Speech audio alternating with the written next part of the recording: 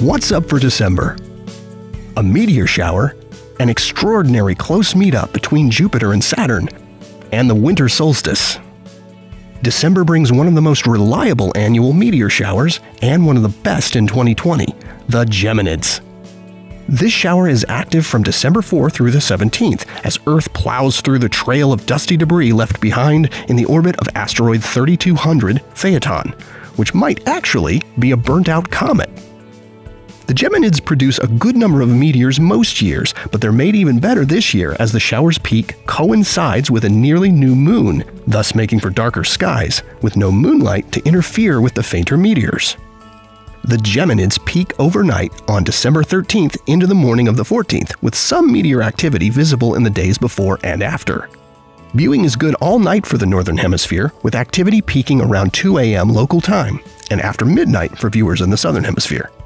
For the best viewing, find a safe location away from bright city lights. Lie flat on the ground with your feet pointing south and look up. Meteors can appear in any part of the sky, though they'll appear to radiate from near the constellation Gemini. So here's wishing you clear skies to catch some shooting stars. Jupiter and Saturn have been traveling across the sky together all year, but this month, get ready for them to really put on a show. Over the first 3 weeks of December, watch each evening as the two planets get closer in the sky than they've appeared in 2 decades. Look for them low in the southwest in the hour after sunset.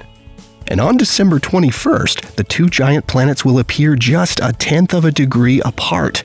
That's about the thickness of a dime held at arm's length. This means the two planets and their moons will be visible in the same field of view through binoculars or a small telescope.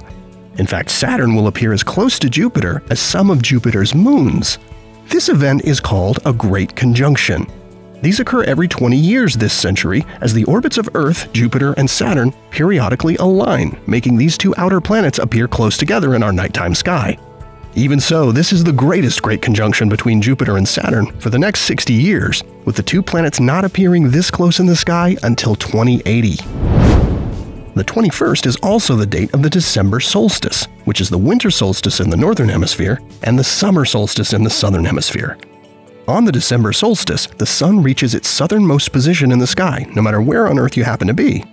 In the Northern Hemisphere, the sun travels its lowest, shortest path across the sky on that day. Thus, in the north, the winter solstice brings the shortest day of the year in terms of hours of sunlight. Now, the sun's changing height in the sky throughout the year is caused by Earth's tilt as it orbits our local star. The tilt causes the amount of sunlight each hemisphere receives to go up and down in the annual cycle of the seasons. Here are the phases of the moon for December. You can catch up on all of NASA's missions to explore the solar system and beyond at nasa.gov. I'm Preston Dykes from NASA's Jet Propulsion Laboratory, and that's what's up for this month.